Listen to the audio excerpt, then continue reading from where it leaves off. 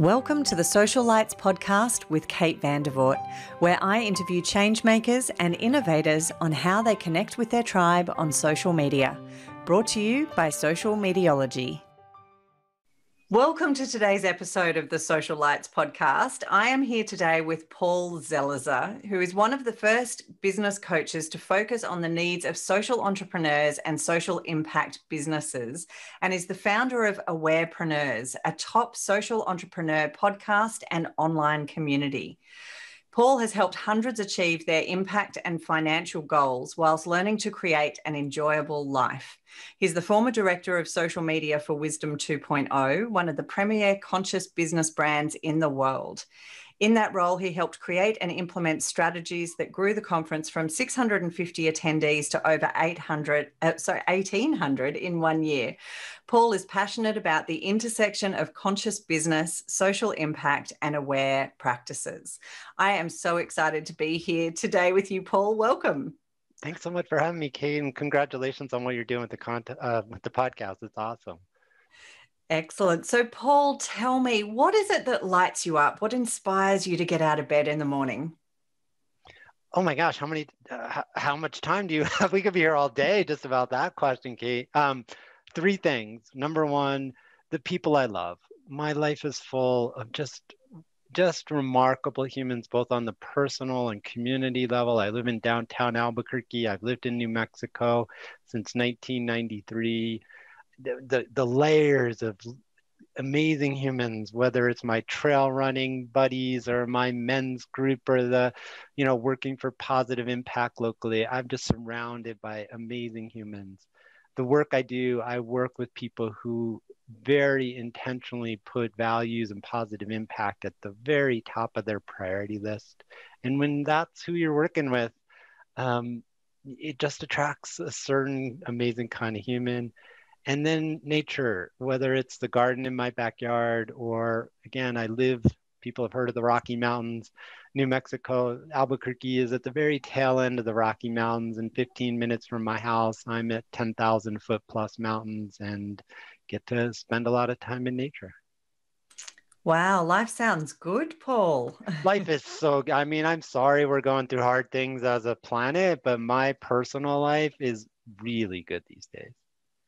I guess that's been one of the gifts of what's happening in the world at the moment, is that we've all really just focused in on, our local surroundings and the people that are so important to us in that. So I'm hearing that a lot in interviews at the moment. So tell us a little bit about your journey, Paul, up to launching Awarepreneurs.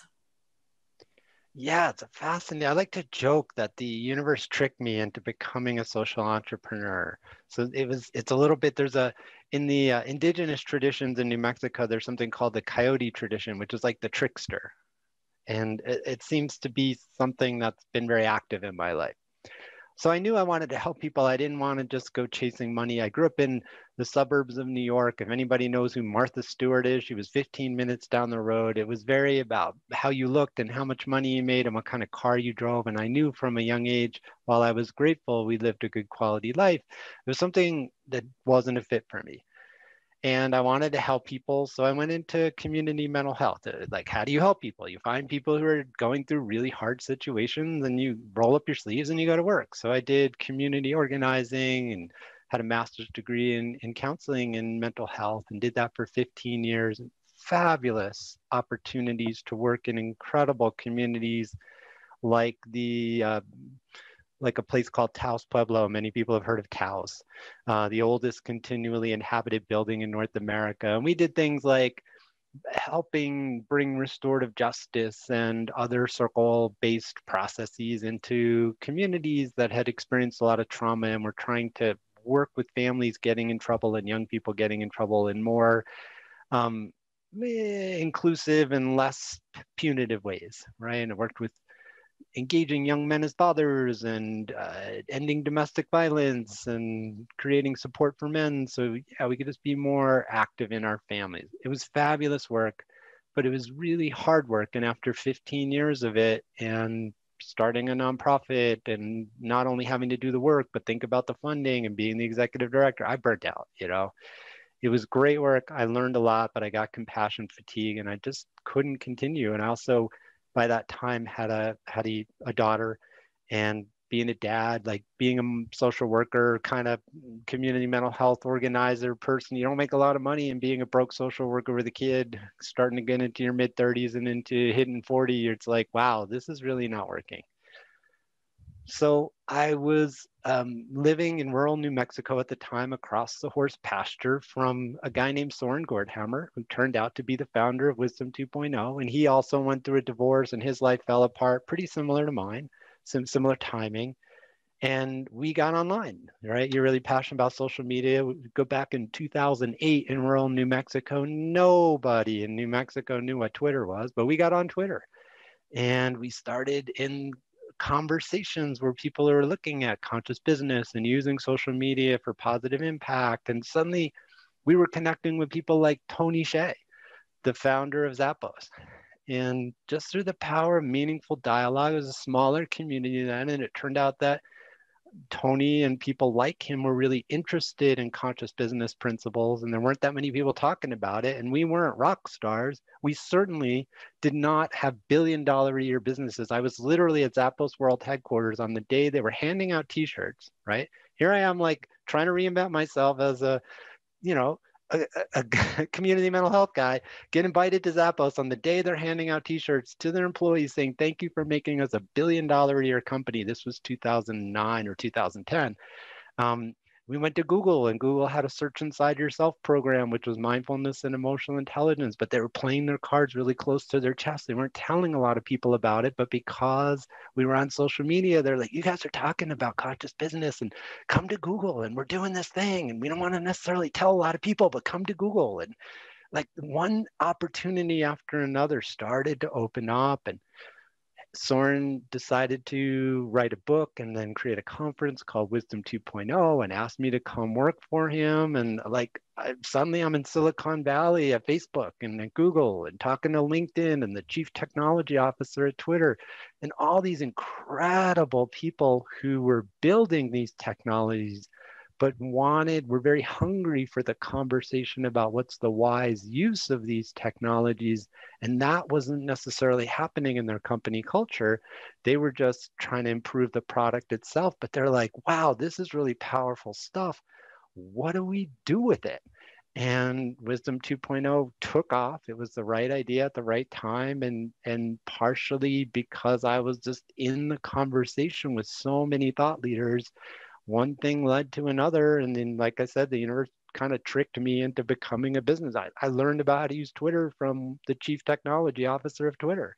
How would you use this to build community and enhance certain kind of conversations? And the chief engineer at Facebook. And like, it was an incredible opportunity. And I'm deeply grateful, Kate, that it just kind of came from what you're so passionate about, being in conversation that's really true to your values and showing up on social media. It wasn't some like hashtag we used. It wasn't some paid Facebook ad strategy. It was really genuine, deep dialogue about something that we were passionate about and connecting with other people, particularly leaders in that movement in authentic ways. And the invitations and the referrals just kept coming. I am totally professionally crushing on you right now. You know what? So much of who I am today and the work that I do came from my first experience at Wisdom 2.0. And so I will thank you as probably the person that wrote the tweet that educated me about Wisdom 2.0.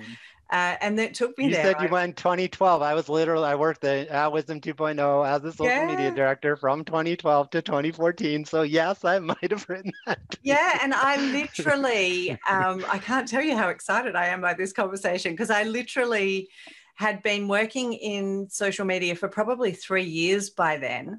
And was still finding my feet and figuring out where my niche or niche, as you like to say in the US, always makes me feel itchy, that word, that, you know, where my place in the world was. And it was very new, social media back then. But to actually, and I, you know, flew to the US and showed up at this conference really not knowing what was going to happen there. And it completely transformed my life, both personally and professionally. And that was where I got this burning curiosity about the intersection between humanity and technology, and how amazing these technologies can be to bring us all together. But also the willingness to explore the shadow side of that was really, that was so important to me, because everything then was social media and it was all flashy lights and how wonderful it was. But I could already really see some of the shadow side of that. So being in a place where all these humans were coming together to discuss this was like being a kid in the candy store. And the 2 days that we had at Googleplex as part of that just literally blew my mind. And again, was so transformational for me in my business and my personal life. And very much so, Kate. It was just what led up to that, and being in those conversations, and who I met, and what's happened since then. I left Wisdom 2 in 2014 and moved more in the direction of like more explicit social and impact entrepreneurs. That was my training and my wheelhouse in New Mexico, and that's what I wanted to stay true to. I am grateful to Google and to Facebook and to Twitter, and that's not my wheelhouse. I want to use those tools, but helping those large organizations figure out that I want to help people who are really pushing, like we're in a really poignant moment on planet Earth in terms of some big issues, obviously with the pandemic, but I'm talking about things like, is life going to be inhabitable? Is this planet going to be inhabitable for our children and grandchildren? And if so, is it the kind of planet that we want to pass on to them? Kind of conversation with climate change and the racial reckoning that we've seen certainly here in the US and other countries as well. Just massive inequalities that have been exposed by COVID, not just COVID itself, but who has access to good healthcare and vaccines and so many other issues. That's my wheelhouse. That's where I want to be working with, who has the on the ground, helping everyday people at scale kind of solutions, and how can we use these technologies. And so that's what I've focused on since 2014, and that's what Awarepreneurs is all about. And so much of what I can bring to that conversation comes from my time in the Wisdom 2.0 community and being invited to be a leader and a community organizer in that. It was a laboratory. We didn't exactly know how to do this either, because like you said, so many of these tools were so new. We were trying things and talking to the people who were building them and rapidly iterating, and wow, that really worked, and oops, well, that didn't, let's not do that again, right? And so much of what I know how to do now came from my on-the-ground training and community organizing in New Mexico from incredible community organizers, and then the online version of that from these folks who were building these technologies, who were, as you were saying, also very aware that these are very powerful tools that can be used for good, but they can also be used to manipulate and for harm. And they wanted to help us have those conversations. They kind of pulled back the curtain and said, here's how it works. And you might want to think about this. And what about trying that with the chief technology officer of Twitter and the chief engineer of Facebook? That was a pretty powerful laboratory. Let's just say that. What I love about what I'm hearing there, Paul, though, is that, and it's such an important distinction to make, is it's human first. These are just tools, they're platforms, and they absolutely can help to amplify whatever a human is doing and to connect with others and build that community. But it sounds like what you're saying is with Awarepreneurs, it's human first and technology. Absolutely. Like for instance, podcasting has become one of my favorite tech. I joke all the time. My name is Paul and I'm podcast obsessed. I really am podcast obsessed. And the reason is it's a very human focused, it's one of the more inclusive technologies. So for instance, if you have a device that in any way can get on the internet, like the simplest bandwidth, it's much less bandwidth than, let's say, something like video. So if you live in a rural area or in a country even by US standards, New Mexico is one of the more rural states. So our internet, like today, my internet for video was going in and out. Even though I live in downtown Albuquerque, there's only like 2.2 million in the entire state of New Mexico. So we're not the top of the list for the best technology, shall we say, right? We're a rural state. And even in downtown Albuquerque today, my video on Zoom with my clients was going in and out. And it just kind of works that way. Even if you're a bank or have super high speed, being in a place like New York or San Francisco or London or Singapore, they just have better internet. So I have an affinity. I love that podcasting is so inclusive. As long as you can hear, or the host does a transcript, or some way you can take part in the conversation, there's any way you can get the drippiest, the slowest internet, you can participate in the conversation. And that speaks to me. And we have listeners all over the world, and members of our community come from all over the world because they hear us on the podcast and they want to join that conversation. That is so aligned with who I am and what I'm all about. And so what's the intent of the Awarepreneur podcast? The podcast, the way we talk about it, I'm a huge fan of Venn diagrams. We just did a Awarepreneurs masterclass before this, and I was joking and they were teasing me, our members, about my affinity for Venn diagrams. If anybody doesn't know what a Venn diagram is, it's circles that intersect, and where the intersections happen, something really interesting. So we talk about the podcast as the intersection of conscious business, social impact, and awareness practices.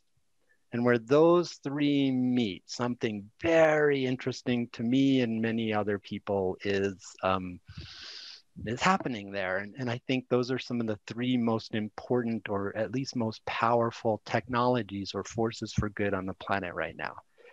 Conscious business and people who are paying attention to positive impact in their communities, and people who are leveraging the inner practices, Wisdom 2.0, whether it's meditation or yoga, or different kind of values clarification processes. Those inner technologies are thousands of years old. And I like to say, I love technology, but the most powerful technology on the planet is an optimized human nervous system. So those awareness practices help us optimize our nervous system. So you bring an optimized, clarified in terms of values and who we are and the impact we want to have nervous system, with a real clear sense of there's a community suffering going on that I want to do something about, whether it's something to do with high quality, clean food, or women's empowerment, or social entrepreneurship is one of my impact areas, obviously. And then how do we use the principles of very consciously designing a business that leverages, I want to have this impact, and I want to make sure the humans are well cared for. And bringing, Oprah Winfrey has a sign on her set that says, please be aware of the energy you bring onto this set. She doesn't say only come to work if you're happy, but she says, please be aware of what you're bringing into, because it matters. The culture we create where we work has something to do about, does this business succeed and do we have the positive impact? You bring all that together and some pretty amazing things happen. So that's what we're trying to do with the podcast. And talk to me a bit about the community that sits around that and the work that you're doing. What impact is Awarepreneurs having in the world? Oh, I love our community. We have such awesome humans. I mean, humans are awesome in general, but these particular humans I love. Yeah, so we have a membership community. It's a very affordable. Some people pay $1, some people pay $250 a month, depending on how much touch and what kind of master classes they want. So it's an affordable membership community that we look at this intersection and really get into the nuance. We currently have about 290 members on 4 continents, and we share, hey, it can be, will somebody take a look at my sales page? Our master class that we have a podcast success team. How do you leverage podcasting to really move the needle on both the impact goals you have for your business and the revenue and income goals you have for your business? We're doing a master class later this month, bringing more ease and grace to your marketing. people are really excited about that one. Like marketing can feel like such a grind or scary, and oh my gosh, what if I say the wrong thing? Or like, oh my gosh, I have to turn on the video and see my face there, and oh, I don't know. And I don't know if this is an audio podcast or video on, but like I'm not as young as I used to be, and all my hairs are gray now in my beard, right? And okay, if I have issues about that, there's that camera. It doesn't change. I'm still going to be gray. I'm only going to get grayer, right? All those issues are right there. And yet my goal to make a positive impact in the world, like, all right, let's find a way to be a little more graceful with whatever marketing channels I choose. So we support each other in very granular, as well as those self-care ways of like, I remember the day that somebody said, I'm a gay man. I've been in a relationship. I've been married for 18 years. And last night I got my partner told me I wanted to get divorced. My husband told me he wants to get divorced. I'm absolutely crushed and I don't have a lot of savings and I need to get up and go to work. What do I do? And the outpouring of love and care and gentle, loving, grounded advice for somebody in a moment like that was just, I'm still almost in tears thinking about it. That's what happens. Those are the real world. Like sometimes, even in hard moments, we still need to keep the business afloat. And most of our members are micro businesses, 1 person, 5 person, 10 people, 15 people. We don't have a 1,000 person company that somebody can get a family leave very easily. Take 6 months off. Don't worry about it. Here's your salary. That's not most of our members' realities. So how do we balance the just real of running a business like this? That's what we do. Yeah, it's one of the most beautiful things that I think these online technologies can provide is that connection that would never happen otherwise. Yeah. I was reading a Facebook post last night from a woman I met in 2012 at Wisdom 2.0, and we met at Googleplex. We literally ended up in a group together and didn't talk to each other after that, but we connected on Facebook. And I feel like she's one of my closest friends because she constantly is commenting about my kids, and she's never met my children or has no idea what's going on in my life right now other than what I share on Facebook.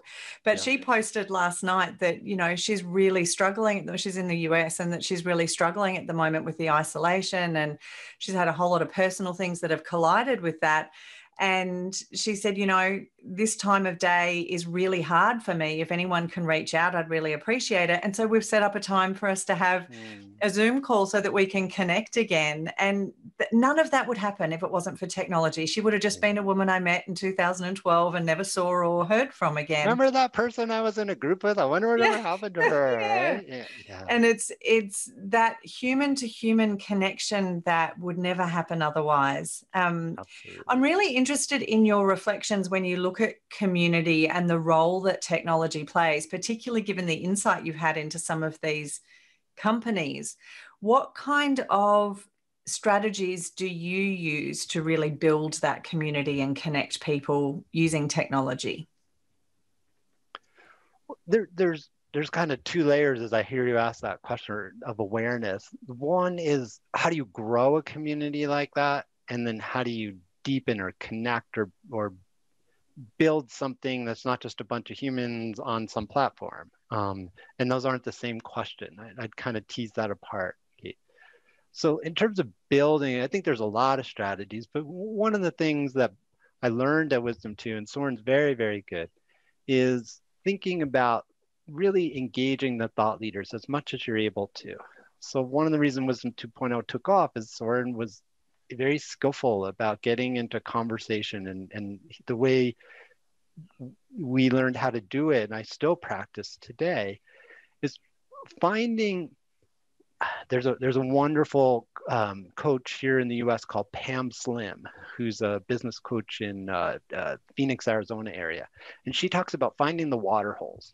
Like Wisdom 2.0 has become a water hole. It's where people get, like humans want to gather. We all need to drink water. We're going to go somewhere to get our water. And like, the whole metaphor of the water cooler, like, there's stories, there's biblical stories and every other tradition about how community gathered around the water, right? We all have to drink. And so where are people already gathering, and particularly who are the leaders in those water hole communities, right? And so Soren was really skillful about bringing leaders that had already existing communities like Eckhart Tolle or Marianne Williamson or John Kabat-Zinn, people who are already very well known in the wisdom space and the tech leaders, the co-founders of Twitter and very key leaders in Facebook, and Jeff Weiner, up until very recently, the CEO of LinkedIn. These are all folks who are very, very, very engaged in the Wisdom 2.0 community. And they already had very dynamic. A lot of people know what LinkedIn is. If Jeff Weiner says, this is cool, you should go, you might notice that. And especially if Jeff Weiner, if you're in the tech space and the CEO of LinkedIn and the chief technology, no, the co-founder of Twitter and the chief engineer of Facebook all say, go to this thing, you're going to at least take a look at that. If you're in the spiritual community and John Kabat-Zinn and Marianne Williamson and Byron Katie and Eckhart Tolle and all say, go check this thing out, you're probably going to go take a look. What's going on? Soren did that incredibly skillfully, right? So in any community, there's natural leaders that people are already looking to that can help move the needle in putting something as an important conversation on people's radar. And that's something I continue to do. It's something we do very much on the Awarepreneurs podcast. We're looking for people who have very interesting and willing to have conversations that are hard and many people are avoiding. And we're looking to balance that with people who have existing communities. One of our guests fairly recently has 800,000 followers on LinkedIn. If you do that through time, it's not the only criteria. And if you're skillful about, if somebody has an interesting, if two people have an interesting topic they want to talk about, and one of them has 2 followers on LinkedIn and one has 800,000, you might want to consider the 800,000 person, right? They're called thought leaders or influencers, influencer marketing. That kind of an approach done organically and genuinely with an awareness that you're doing it to have positive impact. Right? Not doing it to make $1 gazillion. There are people who do influencer marketing to make $1 gazillion. I'm not doing it for that. I'm doing it because I want to gather up the leaders because I really want to move the needle and help more social entrepreneurs make more money, hire more people, and get people out of working for companies that aren't aligned with their values. That's one of my, I can pull on that lever, move the needle, and make the world a better place by helping people work in companies or their own business where they feel aligned with what they're doing, as opposed to hating, but they need a paycheck, so they go there and they do work that harms planets, harms communities, harms them, harms their family, but they need the paycheck, so they stay. So that's one of the key things that I learned from that conversation. Find influencers, find people who are passionate about the topic, having hard conversations, and try to do it with thought leaders. That's just it costs nothing. It costs intelligence, but it doesn't cost dollars. It costs time, but it doesn't cost dollars. I love that concept. I actually was on an interview just a couple of days ago with the leader of the world's largest octopus fan club. And the reason he set that up is that he believed that octopuses are really misrepresented, and he wanted to focus on environmental sustainability and support of the octopus. And he literally leads the world's largest octopus fan club. What was that movie? My Octopus My Teacher? Octopus Teacher. Wasn't that a Oh my God, wasn't that an exquisite movie, right? Who could ever so many beautiful layers to that. Oh my gosh, who could ever think of Octopus without just a huge smile? And yeah, right. He started his community well before that, and of course that's amplified his mission as well. But it's what I love about, because he talks a lot about, and they do interview with an octopus, and they interview the people in aquariums who are looking after the octopus, and the octopus is part of. So I love that. Really, how can you connect with thought leaders in the space that you're working in?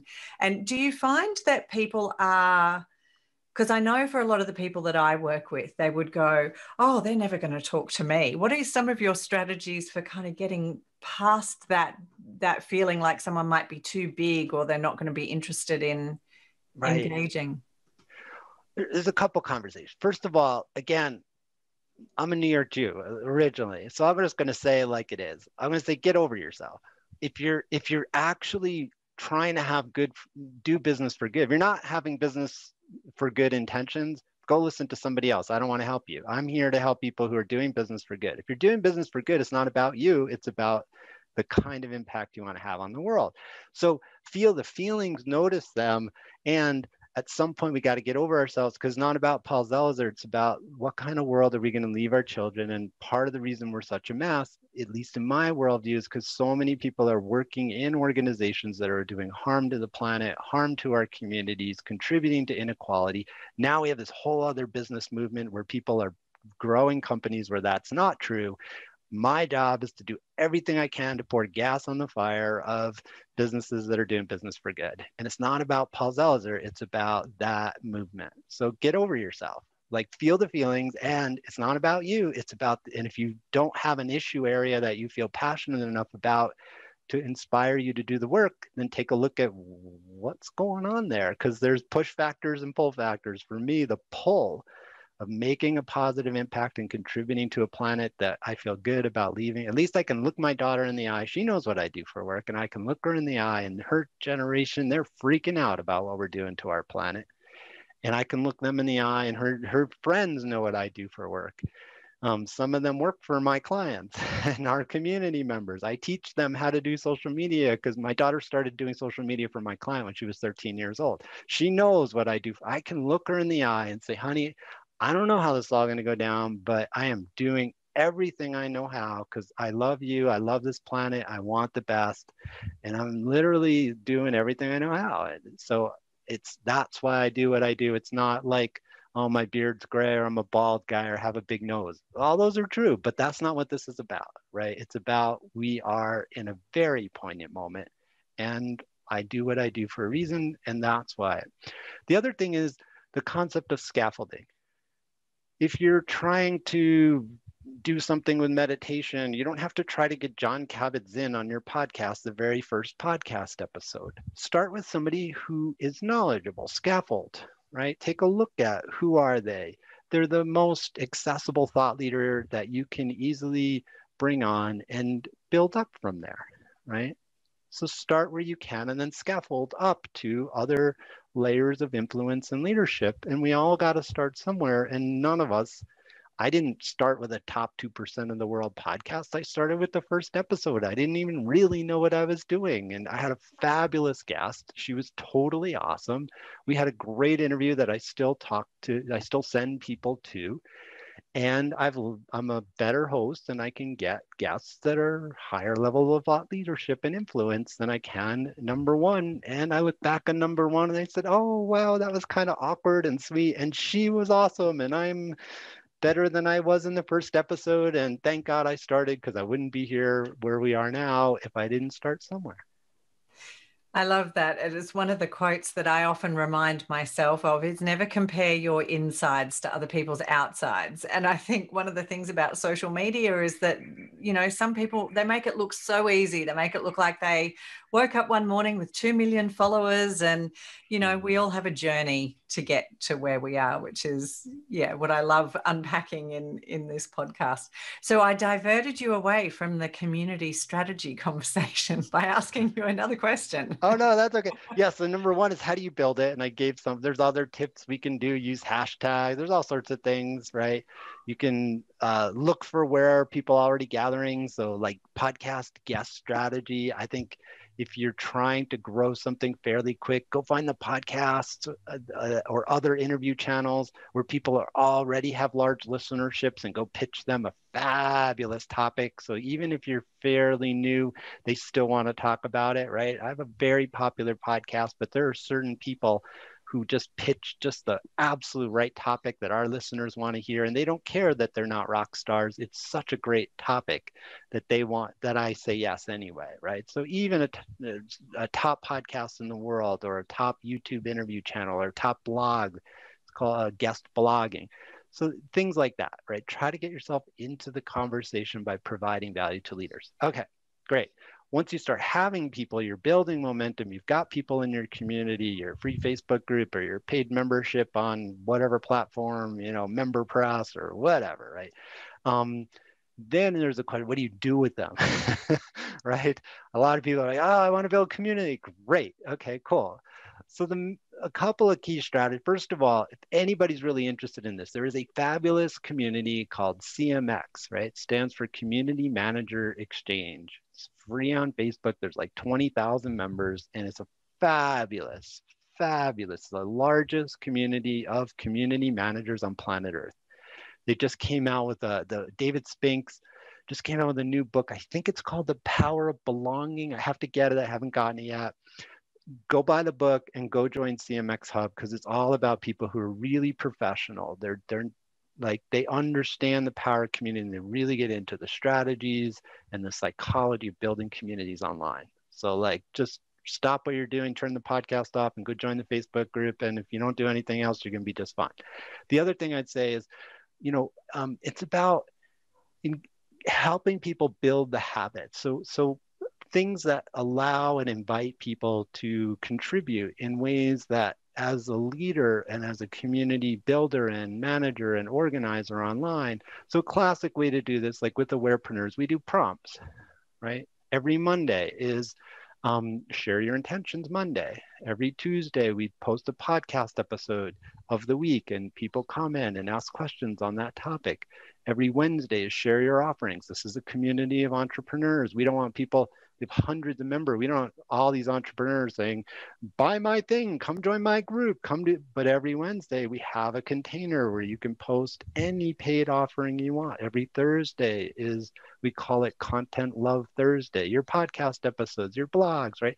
You see where I'm going with this. At least we have 6 days a week prompts. We have other things we do in our online community, but 6 days a week, we're specifically prompting people.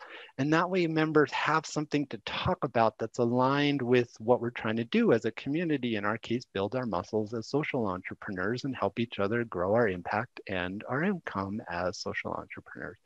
That's a really important one. I see a lot of people, either it feels like a ton of work because you're like scratching your head, like, how do I get people to engage today, and trying to, like, all of that scheduled. I use an app called Social Bee, and it all, automatically drops into the group. I can add, in addition to that, here's a great article, go check out this episode. Here's an opportunity of a conference. Here's a funding opportunity just for social entrepreneurs. Here's a great LinkedIn strategy for social, all that stuff I do. But 6 days a week, there's something happening, and people are like, they have an opportunity to find their rhythms in the community, as opposed to like, I don't know how to begin to even step into the dance here. Help them out. Give them something to work with.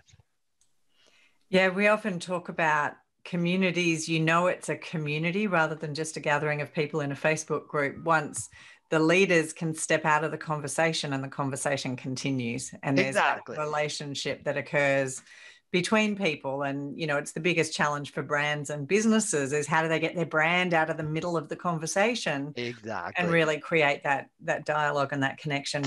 Just today, one of our members, like, does anybody have any experience monetizing a YouTube channel? Another member raised her hand, said, yep, I do, and they're talking, and this is all happening while I'm working with clients. Right on. How cool is that? You two are awesome. Celebrate them, give them some love, and go back to working with clients or being on this podcast, right? I did some work with a large tech company a few years ago, and we were setting up a Facebook group, which was a support, and ancillary to their customer support, where you would ring up and stay on hold for however long before you got support. Remember those days? We don't we expect a lot more now, don't we? I'm having trauma, right? All those hours we wasted on hold for support. Oh my God. Different companies. Okay, you're traumatizing us. Don't do that. But we launched this Facebook group, and it went far better than anyone expected. But I got a phone call about 3 months later from the head of customer support saying, Kate, I've just come out of a board meeting and you're not very popular. And your stomach sinks, your heart races. I said, oh, Matt, what's going on? Please tell me. And he said, we have a problem. Our community members are answering each other's questions before our staff have the opportunity to answer the question. They're making our staff redundant, right? And I paused and I said, oh, that's a really interesting problem to have, Matt. And how wonderful that their customers actually care enough about their brand and their product that they will support each other other around that. Right? How And cool of is course, that? there's metrics you need to put around it to make sure it's safe and all those sorts of things. But it was an interesting conversation to have where they thought it was a really big problem that their community were helping each other out rather than them being able to be the center of the conversation.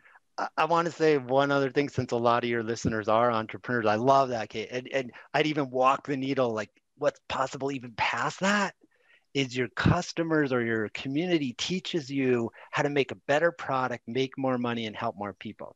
That's like over and above, like not just, I love what you're saying there, but I'll give you an example. One of the really popular examples about community effectively when a business sets it up and invites it. I believe it was BMW. It was a car. It was either it was one of the German car manufacturers, either BMW or Audi. They created an online community for their car enthusiasts, like people who'd been buying those cars for like at least a decade. And they partnered them up with the engineers. And the enthusiasts actually taught the engineers the exact kinds of decisions about how to make the cars better. And those folks love the cars more. They turned from brand, like this is their brand, to like brand evangelists. And they like, it became one of the most successful marketing thing they ever did because the car got much more precise for this exact kind of person. They loved it more. They bought them more. Now these are expensive cars, right? But they also, and they went out and told their friends and say, oh, everything you heard about Audis, well, this one's even better than that. Let's go drive one. And they just became brand advocates. So that's in a car thing that's not an impact brand. But let me give you an example. In Awarepreneurs, we have this podcast success team. We have several dozen podcasters who are looking very specifically at how do you leverage podcasting to grow impact businesses, both the impact and also the revenue in these businesses. Fabulous little micro community inside of the larger Awarepreneurs community. And that community is teaching me how to make that service better. They're doing it all the time. How we schedule it, what we call it, a very simple little thing right at the beginning. Paul, we would just go around, say your name and where you called in from. No, Paul, we should say our name, where you call in from, and what's your podcast? Duh, I just didn't think about it. And each person got to talk like 10 but now they're introducing each other to guests because every time we meet, it's a podcast success team. Of course we should talk about I just didn't think about it. They said, Paul, this will make it better.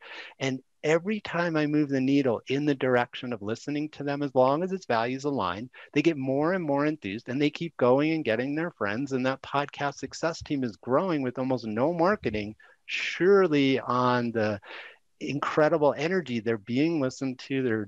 We're together making it better. I'm making more money. What I'm on the planet to do, which is to move the needle in terms of social entrepreneurship. I'm doing that not just with these folks, but they're going out and getting better at terms of being they're getting raving reviews. Their guests are like, this is the best podcast I've ever been on. How did you do that? This is episode number 7. And they're saying, part of this podcast success team, right? And they taught me everything I know, right? Et cetera, et cetera. So if you do this well and you're listening, not only will you experience the joy of having a vibrant community, but this will move the needle in terms of what you want to have happen in your business. And again, the CMX community, they're really on top of this, and brands that are investing in community understand this isn't just a like, let's keep people happy and give them a nice little Facebook group so that they can like get some help without having to be on hold, which is great. But there are orders of magnitude more opportunities for business owners who incorporate these kind of social technologies with an awareness that if you listen to people, they'll help you 10x the quality of your product, and then they'll go market it for you. That's not something I would ignore if I was somebody who wanted to grow a business.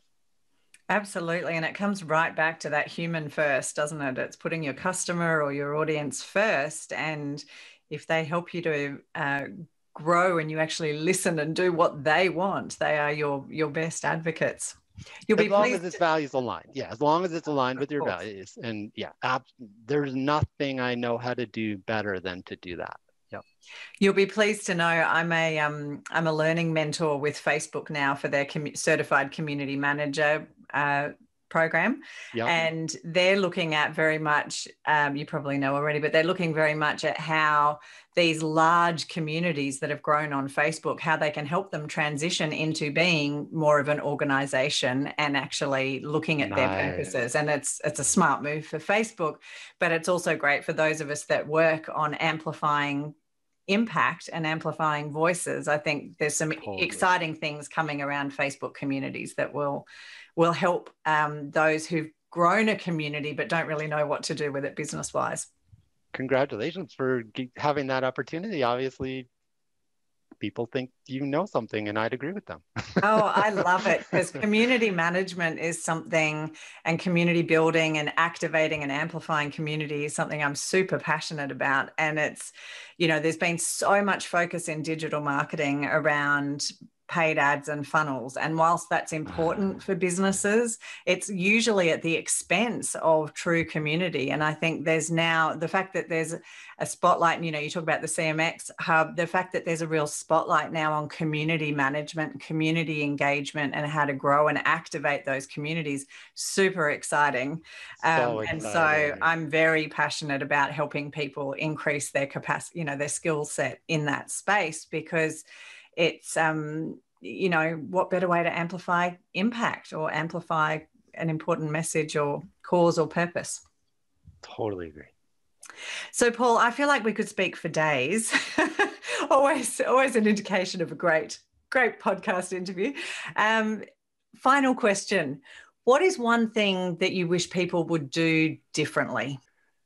The main thing that comes to mind, Kate, is to be more intentional about the values and the purpose of their business. If we're talking about entrepreneurship and using social media to grow something, for-profit, nonprofit, I don't know, it's organization, right?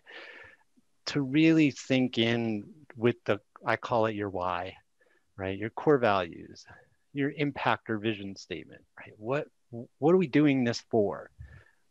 So much of Wisdom 2.0, and what I learned there is, just because you can build it doesn't mean that it's a good thing for humanity or a corner of humanity or the planet or young people. Like, for instance, social media, we now know, we have really strong research that the more time young people are on social media, the more anxiety, depression, and suicidality they're likely to be dealing with, right? Just because we can build it doesn't mean we should build it.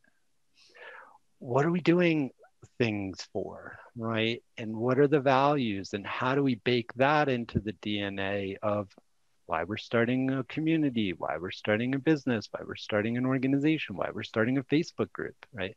That we start with that very clear, these are our values, this is the impact we want to have, whatever it is, answer that first. I see so many people, the cart before the horse. They start a thing, and it just gets into, when there aren't those kind of collective boundaries or collective intentional levels, we get into some horrific situations, including our young people killing themselves and all sorts of horrible things, because we're not doing the hard work of, what am I doing this for? And at least to the best of my ability, when I or we are starting the thing, whatever the thing is, here's the reason why, and that's going to guide us, as opposed to just starting it because we can, or from ego, or from single bottom line profit. Oh, I just want to grab a bunch of money. Over and over and over again, I see harm being done when things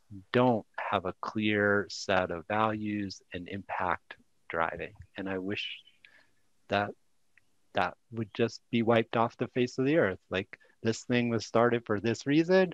We're going to do our best to follow these values. If we get off track, we're all human. We're going to come back to those values and revisit it and reorient ourselves. We're all going to make mistakes.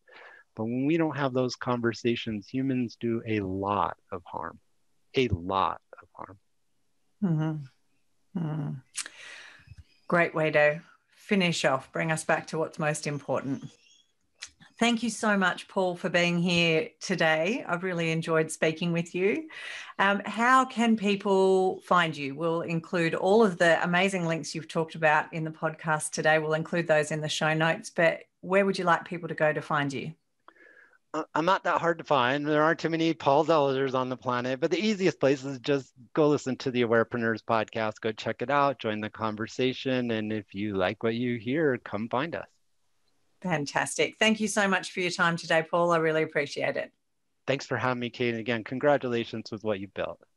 Thank you for joining us on the Social Lights podcast, produced by Social Mediology. You can connect with us on Facebook at Social Lights Podcast, and you can find today's show notes and more episodes at socialmediology.com.au/social lights. Please subscribe in your favourite podcast platform to receive future episodes and share with your tribe to inspire others to action.